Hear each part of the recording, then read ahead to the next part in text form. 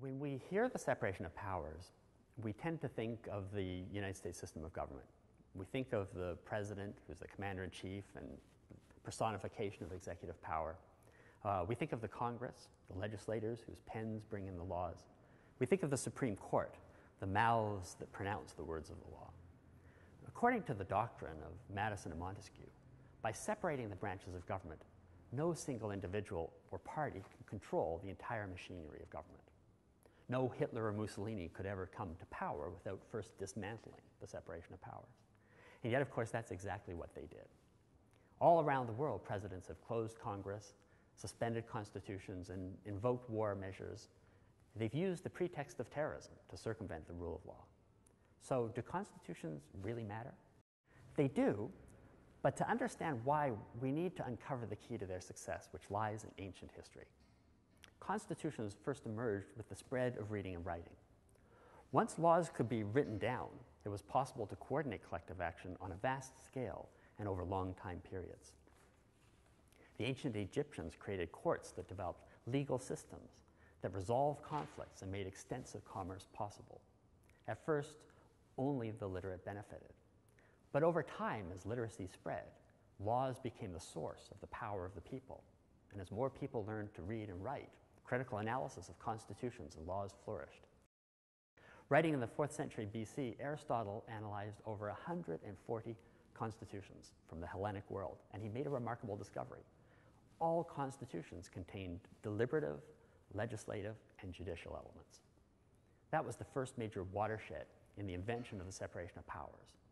The idea of law as a reflection of popular sovereignty flourished under Republican Rome. But as Rome expanded and became an empire and later fell under the control of the Christian church, the idea of law as holy writ gained ground. At that point, constitutionalism entered the Dark Ages. And it wasn't until the Renaissance that the second major watershed event occurred. The invention of the Gutenberg press led to another major expansion of reading and writing, and with it came both religious conflict, the separation of church and state, and parliamentary democracy. Legislatures became organs of public opinion. Conditions were ripe for Montesquieu's canonical doctrine: if you want liberty, you must separate the branches of government.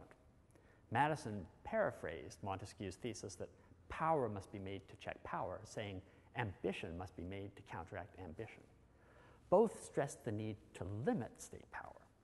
But as we've seen, the separation of powers also enables states to use texts to organize political life in accordance with the law.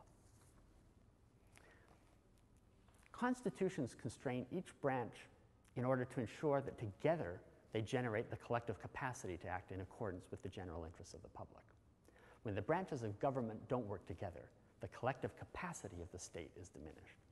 This is especially important to keep in mind today because we're living through a third major watershed in social communication: the rise of electronic media. This change shifts the balance in favor of oral communication and executive power at the expense of legislatures and courts.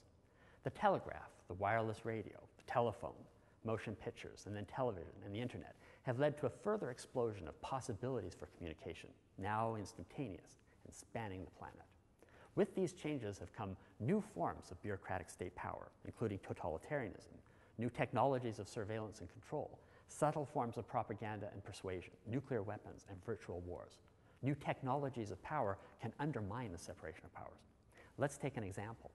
President Obama's use of drone warfare raises serious questions about the separation of powers. Some argue that the separation of powers demands that the president use his war-making authority without interference from other branches of government. I would argue exactly the reverse. The separation of powers demands the involvement of other branches of government. By conducting what are, in effect, extrajudicial executions, Obama has circumvented the constitutional right to due process. By denying judicial review, he has displaced judicial power from the courts to the presidency. And by deciding what enemies, in which geographical spaces or battlefields, and in what moments of time fall under his authority to conduct war, Obama has made himself a supreme legislator. The president can and has issued secret commands to kill U.S. citizens and non-citizens with no trial or possibility of appeal. For drone warfare to be constitutional, the legislature needs to be actively involved in determining the scope, the nature, and the timetable of the war on terror and there must be remedy for victims when presidential powers are abused.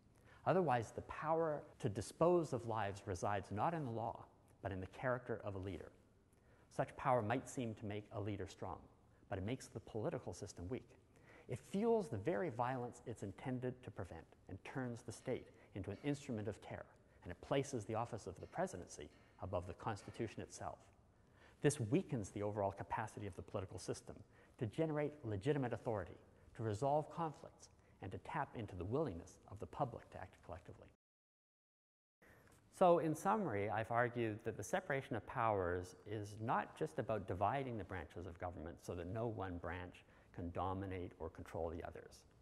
It's about generating political power by coordinating the branches of government around the use of text, solving the problems that are inherent in how we use text to coordinate collective action.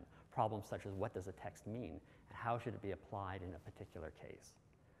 States that have the ability to deliberate before acting, to act lawfully, and to assess the consequences of their actions are states that have strong constitutions.